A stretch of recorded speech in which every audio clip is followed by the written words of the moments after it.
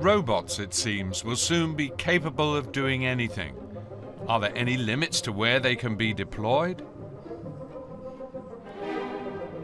What will be left for humans to do when machines can perform the tasks just as well, if not better?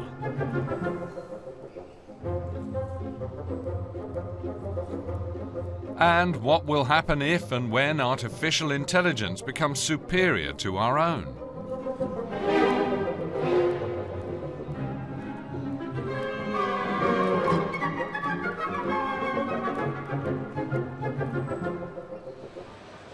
This rose is for you.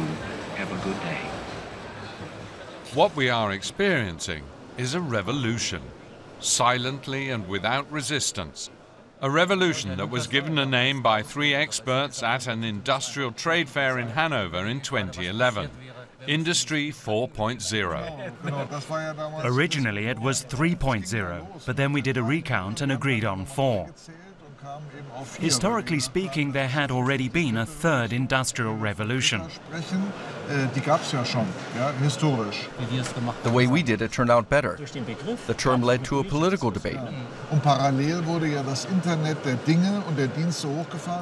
Henning Kagemann was CEO of SAP, the largest software company in Europe, before being appointed president of Germany's National Academy of Science and Engineering. Kagemann is considered an influential lobbyist. His partner at the Ministry of Education and Research is Wolf-Dieter Lucas, who is responsible for everything connected to Industry 4.0. Artificial intelligence expert Wolfgang Walster was also involved in coining the term. We're trying to create computers with, we like to say, ears, hands and feet, and some ability to reason. So the factory of the future is obviously part of that. You are going to witness a demonstration of the world's first automated kitchen.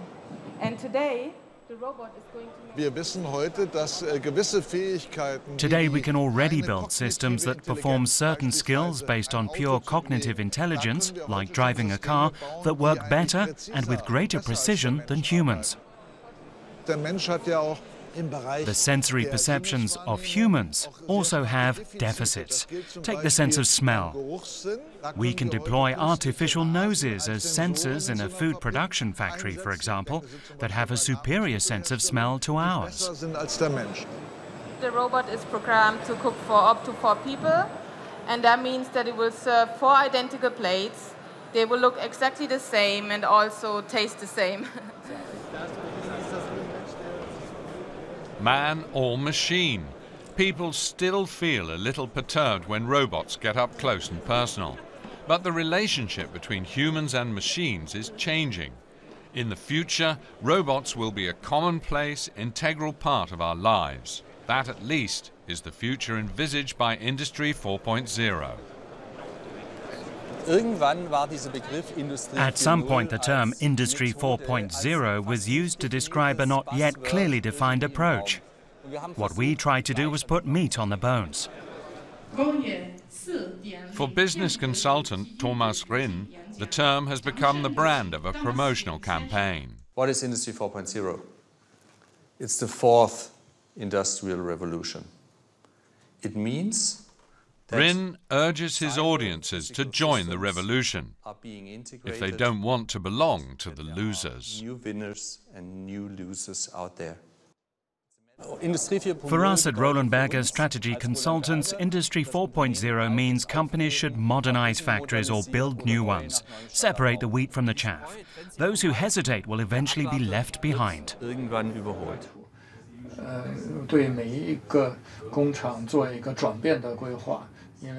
What does make sense and what is nice? The consultant also asks what now needs to be done on the digitalization front. He encourages businesses to upgrade their factories for the future and to train their staff for the new tasks at hand or recruit new staff.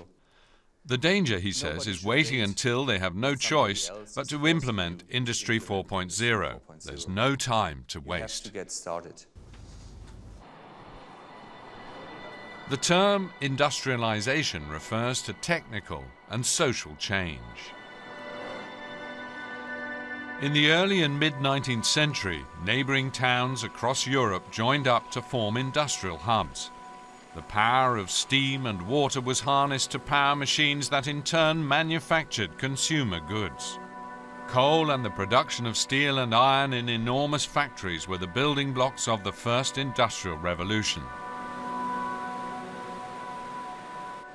Electricity raised industrial production to a new level. As the number of factories grew, so did gainful employment and the labour market. The second industrial revolution ushered in assembly lines and mass production. The introduction of computers for data processing in the 1980s saw the advent of the third industrial revolution. Now the position of human workers as a production factor was coming under increasing scrutiny. And we are now apparently about to enter a new era, the fourth industrial revolution. Also Terry suchen sie gerade noch, aber kommt scheinbar und Kevin ist die Nummer 2. Industry 4.0 is gaining traction in Asia. People there are hugely interested in what's happening in Europe and whether Europe has really regained the lead in this area due to the technological upheavals taking place. And our CIO, Shang. Nice to meet you. Thank you very much. Hi. Thank you. Hi, welcome to our booth. This delegation represents a Chinese company that could become a major customer for Weidmüller, a German manufacturer of electrical connection technology.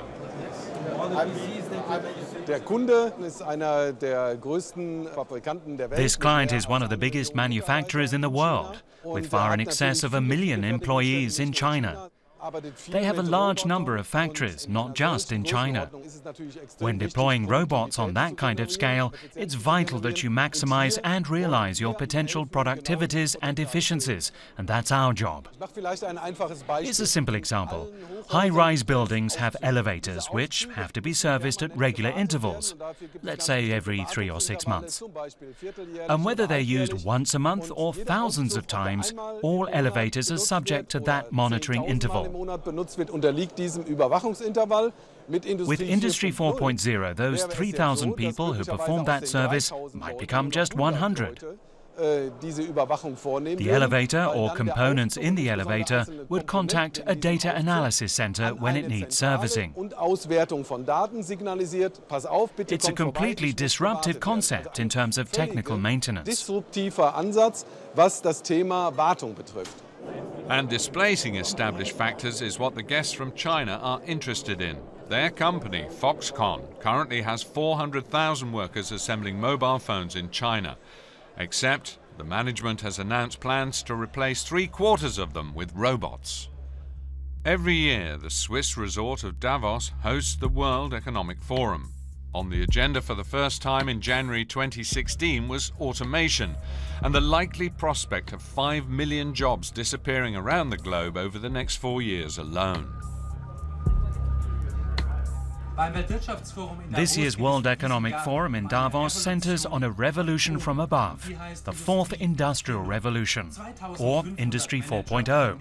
2,500 business leaders, scientists and politicians are discussing the deployment of robots, digitalization and the networking of machines, artificial intelligence and the Internet of Things. The founder of the event, Klaus Schwab, calls it possibly the greatest challenge facing the world. Industry 4.0, an industrial revolution. The question is, who will be the winners and who will be the losers of this revolution? This revolution is also being felt in the banking and investment center of Manhattan. In accordance with Microsoft founder Bill Gates' old quote that we need banking but not banks, young companies are providing new solutions via the internet, threatening to replace established financial services providers.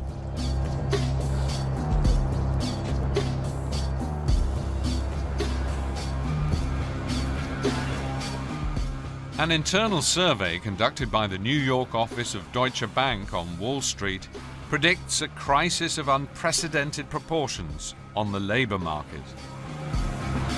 For the first time, new technical developments are set to destroy more jobs than they create. Fewer and fewer workers will be needed for the same output. A change with far-reaching consequences for industry and society.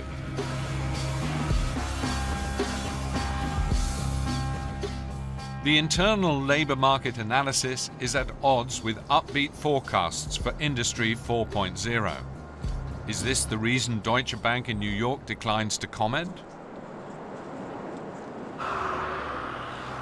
The silhouette of a worker with tool, a work of art in Frankfurt's financial district, symbolizing the world of labour. Among the subjects being discussed in the offices towering above the figure is which jobs will no longer exist in the future. At ING DiBa, the German subsidiary of a Dutch financial group, economists Inga Burg and Carsten Buschetsky are working on that very issue. They've been looking into the consequences of digitalization for the German labour market. I've been looking at libraries. Here we have a probability of 97%. That would mean a very large number of professions potentially disappearing. In the case of unskilled or semi-skilled jobs, such as forklift operators or postal workers, we see a probability of 89%. For jobs in inventory, 98%. So that's a lot of jobs gone. Da werden also sehr viele Berufe wegfallen. Wir haben gesehen, dass ungefähr 59% aller Jobs potenziell gefährdet sind. Our research shows 59% of all jobs could potentially be endangered. Aber die erste Aussage ist, es gibt halt So the first message is, a huge number of jobs could be lost in the near future. Wenn man sich dann anschaut, welche Berufsklassen sind das? Many of them are jobs with low qualifications and unskilled work, but not all. Sondern es geht auch darum, dass man sieht, It could also mean technically skilled personnel also gradually losing their jobs to automation. Die dadurch auch ihren Arbeitsplatz verlieren können.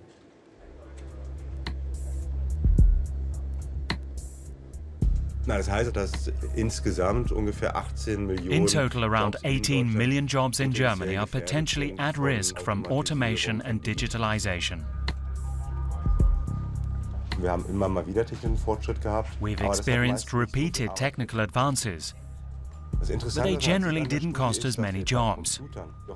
The survey shows that we're now also looking at computers to take over number crunching and replace highly qualified workers.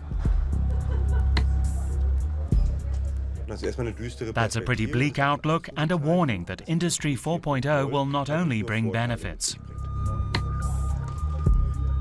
The securities brokers in the trading area of Commerzbank could likewise face the prospect of being replaced by automated processes, once algorithms are able to make autonomous decisions on the buying and selling of financial products.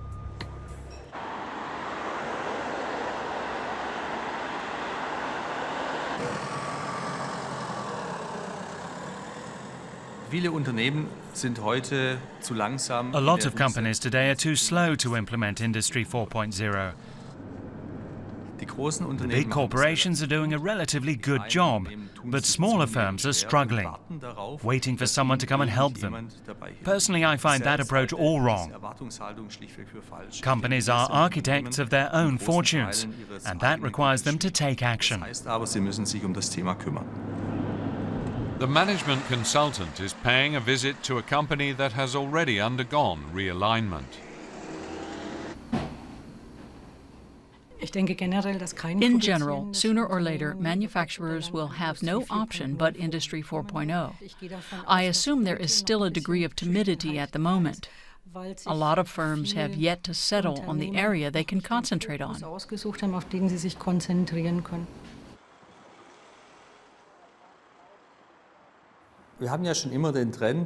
Even prior to Industry 4.0, work that could be automated has been automated.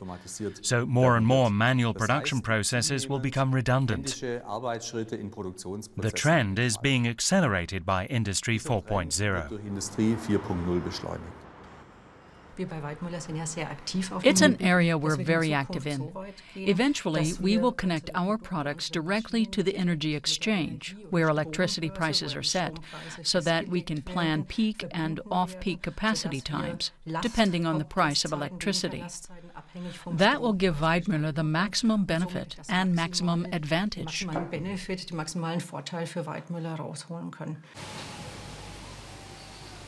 In the future, machines would decide themselves when to increase production.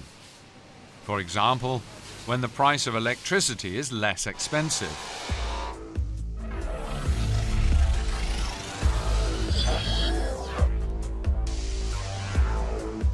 Weidmuller specializes in industrial connectivity, electronic systems that coordinate the use of robots in automated production facilities.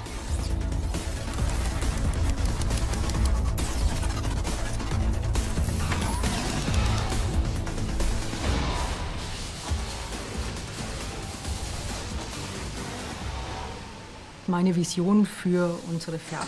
vision is for our production sites to be interlinked in a global network, and with our customers and our suppliers. Ideally, we would have an autonomous, smart, and self-regulating system. So when a customer places an order up at the front, the machine will move itself around the entire delivery chain, and at the end, the customer gets their individualized product.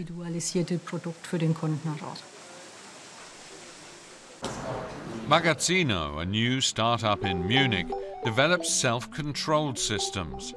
The company is working on the world's first independent-minded and operating warehouse. It has received funding from corporations that are hoping to profit from advancements in the future.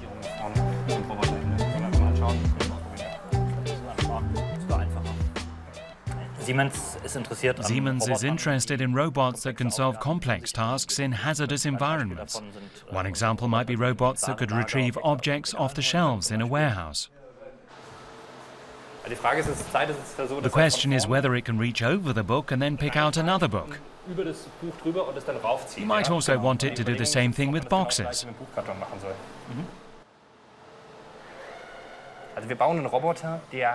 We build robots that can react like humans. The robot moves from shelf to shelf. It can see for itself what objects are there. And then it selects them. That is the robot of the future.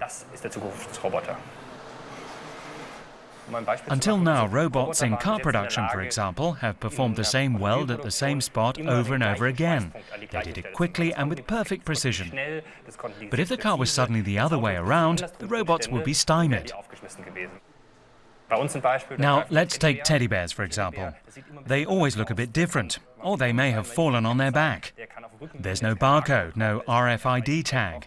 The nice thing is, when you teach robots how to pick out the correct teddy bear, they can then share that information with other robots.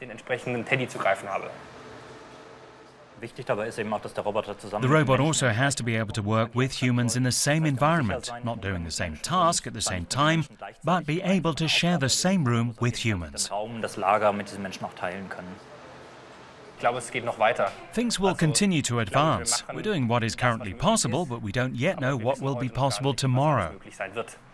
Look at how much we can detect with cameras. We started with books, now we're picking up teddy bears and reaching into shoe boxes. There's going to be a whole range of advances. Better efficiency, better picker arms, better computer vision algorithms, image recognition. The possibilities are endless. The potential of digitalization for goods distribution and transportation can already be seen at the port of Hamburg. Using the options available with data processing means that we can now automatically manage transportation processes that used to be done manually. We have introduced automation to a degree not previously seen in container handling.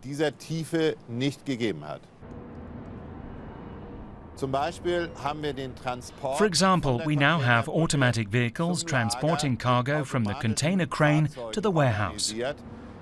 Those vehicles can shift containers up to 30 tons in weight, and they are able to operate in all conditions: snow, rain, storms and fog. I believe that 20 years from now we will still have containers, but handling them will be more effective. Phase 2 of automation. The shipping sector will become more like it is with commercial airlines now. Customers perform all manner of tasks themselves, such as checking in, seat assignment, and attaching the cargo label to their luggage. We'll be seeing this second stage in the transportation sector as well.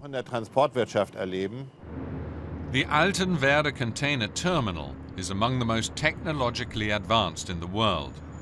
In future, containers at other ports will also find their destinations on their own.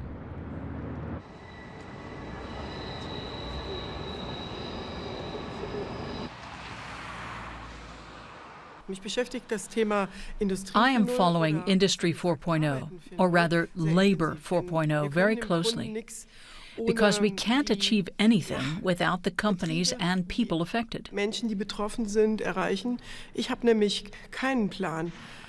I don't have a plan, and I don't know exactly how things will go from here.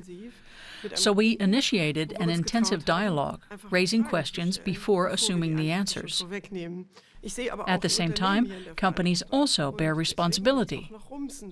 So I expect it's going to be a rocky road. We need to find a way of consolidating these new forms of labor that benefits not only company profits, but also employees. Employees is no longer the right term for staff at CrowdGuru. As the first part of the name suggests, they are deployed en masse and are themselves called crowd workers. The business model involves earning money by selling information and data from the internet, data researched by tens of thousands of individuals and then supplied to CrowdGuru. Wir haben ca. 35.000 sogenannte Gurus, wie wir sie nennen, Leute. We have around 35,000 gurus, as we call them. They take care of minor tasks via our platform and work wherever and whenever and how much they want. They can choose which jobs they want to work on. These workers would otherwise have a hard time surviving on the traditional labour market. Their tasks here range from gathering addresses and corporate data to writing product descriptions and price comparisons. There are several 100,000 crowd workers in Germany alone. Social security insurance or a minimum wage do not apply. We try to work out their hourly rate. If they were to do a certain job for one whole hour, you get a wage of 9 or 12 euros or more. 12 Euro oder mehr. Our biggest competition is technological evolution. There are some things we still do with the crowd, things where you still need people to make decisions. With image recognition, for example, our people can categorize and tag particular pictures. Technology is our biggest competition. As it evolves, eventually there'll be an algorithm that can manage these tasks on its own. Industry 4.0 has various names from country to country. In France, it's known as l'industrie du futur, industry of the future. It poses a philosophical question. Is humankind in the process of creating something that will outlive us, or something that we can live with in relative harmony? Paul Jorion, anthropologist and economist, has been following the digitalization of industry for decades. When I was researching artificial intelligence in the late 1980s and early 90s, there were still a lot of obstacles, factors that appeared irresolvable. Today, those limits have all but disappeared. Ces goulots d'étranglement ont été résolus et petit à petit tous les obstacles en fait ont été levés. They say it's going to be a very long time before we see machines replacing humans, a stage called singularity. But in fact, there are advances being made on a daily basis as we move in that direction.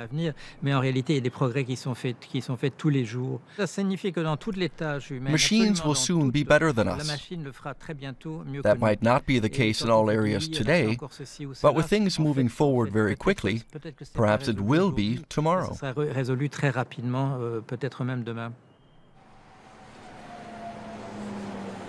The US West Coast has become a hive for young entrepreneurs.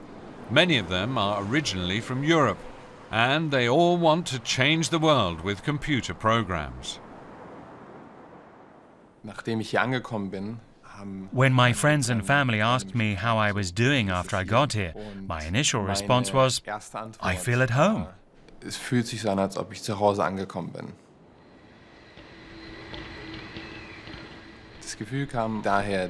It was mainly because of the sheer number of like-minded people here, all of them with one goal: to change the world and set up successful enterprises. People come here from all over, and the spirit they all share gave rise to Compass. Compass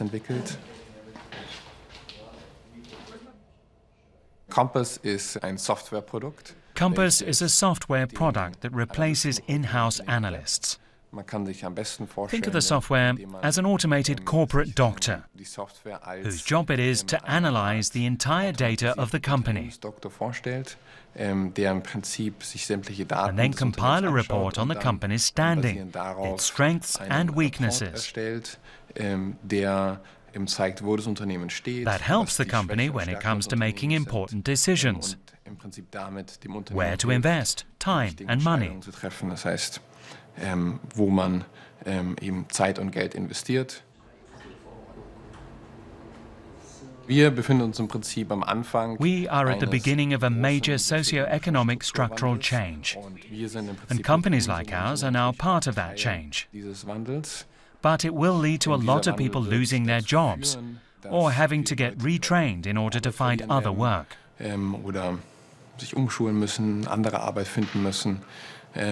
Und das natürlich vielen Leuten, die heute... So people who assume that because they've been to college and have a good education will have a secure job may see those hopes dashed. Hoffnung zerstören und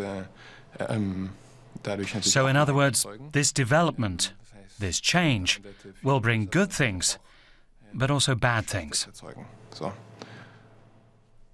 One of the most successful investors involved in Silicon Valley lives in the rolling hills of California's wine country.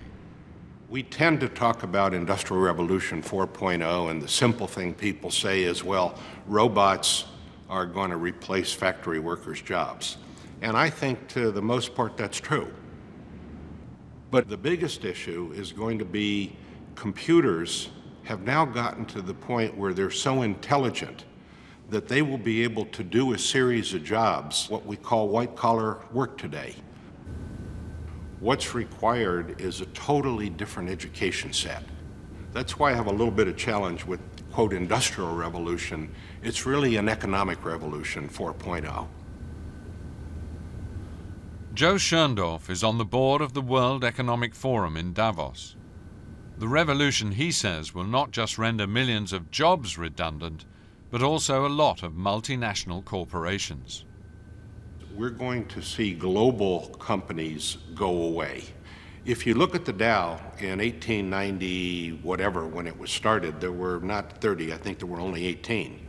There's only one left today, which is General Electric. All of them went away. I think that if we just look out 10 years from now, about a third of the largest companies in the world today will no longer be around. There was a famous headline that Jamie Dimon said, banking industry, watch out, Silicon Valley is coming to eat your lunch. And I think you could take that and put almost any industry in there. And one that I think you should be particularly concerned about is the automotive industry. I will tell you that that's probably going to have as much disruption over the next decade as any other single industry.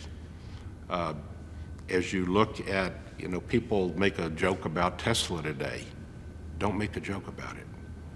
What this team of engineers is doing is pretty important. Here at the most modern car factory in the world, the fourth industrial revolution is in the hands of shiny, red robot arms. Some of them are called Thunderbird or Colossus, names that evoke fantasy world superheroes.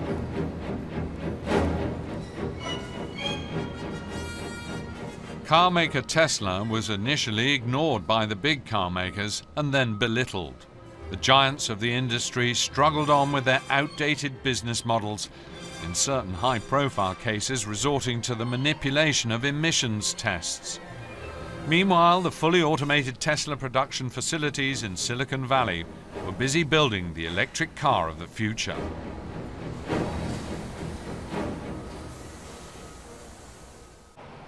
But is Silicon Valley, with its new concepts of value creation, also a paradise for people who work there?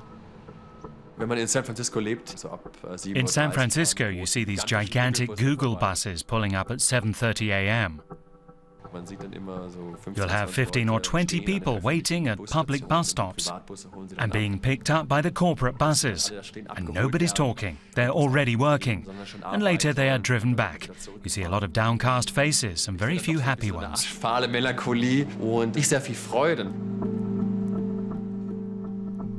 Silicon Valley is the incubator of talent for the digitalized economy.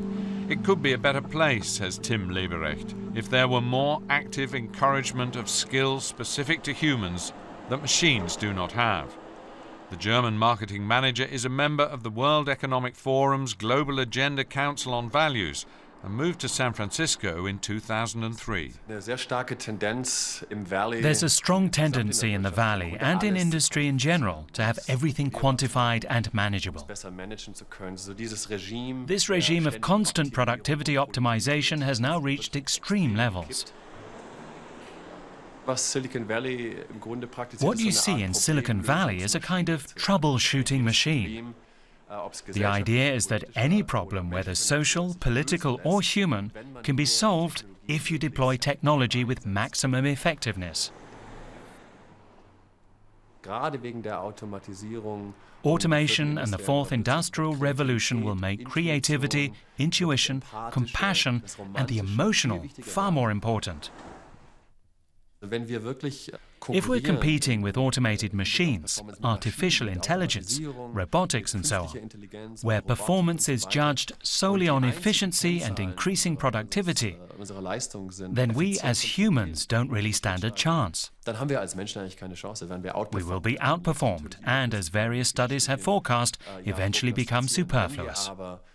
But if we can create scope within companies for creativity, intuition and our individuality, that would mean a loss of control for the companies.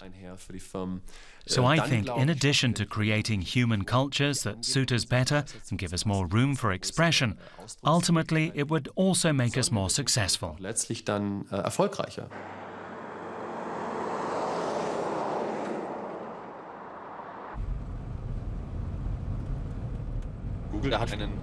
Google has a full-time employee interpreting the insights, traditions and rites of the major religions for it. They think about what Google can learn from Islam, Christianity and Judaism. So they're basically a theological authority. We're living in a phase where everything is being instrumentalized by the power of industry. It's a painful transformational process. But personally, I hope the end result will be a higher status for the humanities and for art.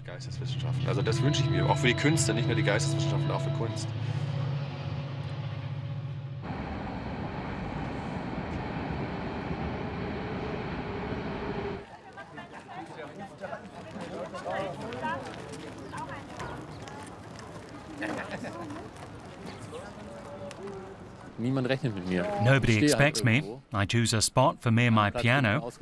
At first, people are bemused, but eventually some people relax and get into the swing of things. I've been all over Germany and Europe with the piano. I'm going to play a nice soft track off the CD. It's called First Sunlight.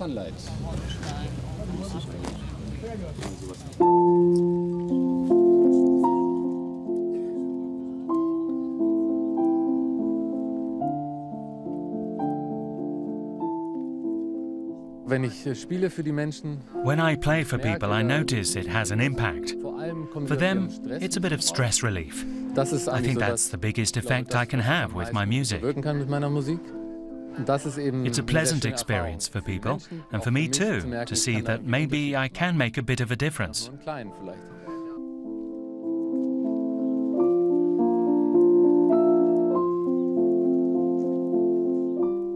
It's work that's a lot of fun. It totally fulfills me, makes me extremely happy.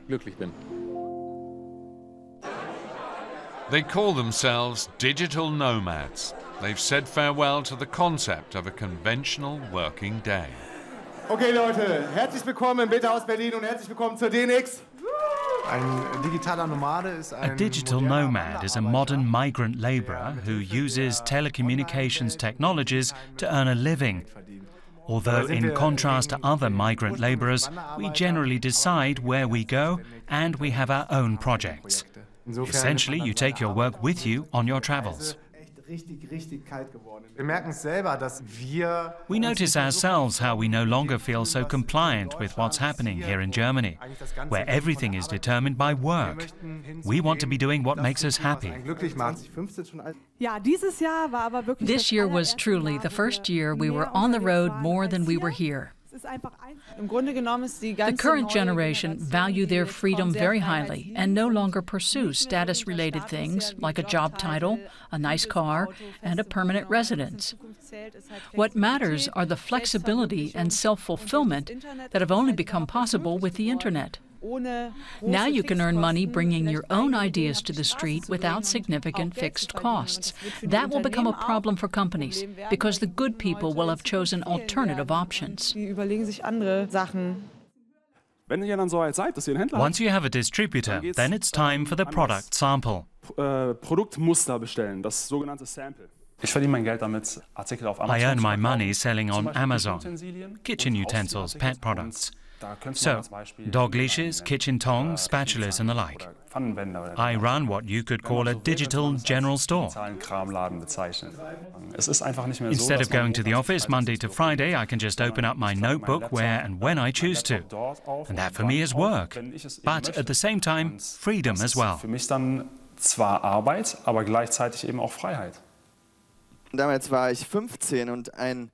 When I was 15, a career advisor came to our class.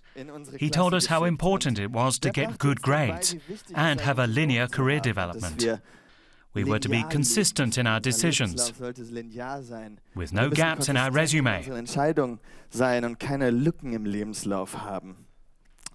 All with the goal of becoming employable. For some reason, I decided back then that that wasn't for me. It's Startup Diaries. We're Fab and Dom. We escaped our office, packed up our business, and hopped into a Land Rover with our friend Vin. Our mission: travel through South America and meet people who use technology to redefine work. What started as a crazy idea, leaving our office behind, running a business from the road and meeting people who were just as crazy as us, suddenly became a reality. For the next 6 months we're going to cross South America in La Oficina, the Land Rover Defender, which was to be our office, hostel and means of transportation. I earn my money from having a company. I'm the founder and CEO, as it were. We help other companies to improve their customer service. A community redesign project. Okay. I spent 8 months traveling 20,000 kilometers across South America with my co-worker and another friend. We managed our entire firm, from gas stations, hostels and cafes. I'm doing this data migration for an online casino in Las Vegas. And it's just a fun feeling to do it in this environment. So this is really digital nomadism at its best. Being a digital nomad, one of the first things to do when arriving at a new place is to get an internet connection. We found Wi-Fi all around in Buenos Aires, though it's a nice feeling to know you have a connection wherever you are. Yes. Movistar, we got an E-connection, that's like really super slow edge internet, but we have 3 dots for the phone connection. This is a scoping call for data migration. And loudspeaker on. The internet gives us everything we need. Whether I'm in the desert in Peru or here in the office in Berlin, it doesn't really matter. If I'm in a slum in Namibia or living on Wall Street, it's irrelevant.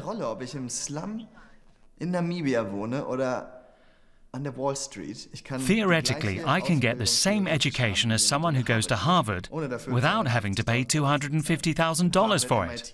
Most Ivy League universities post their lectures online for free. Talk to you soon. Have a good day. Bye. This actually worked.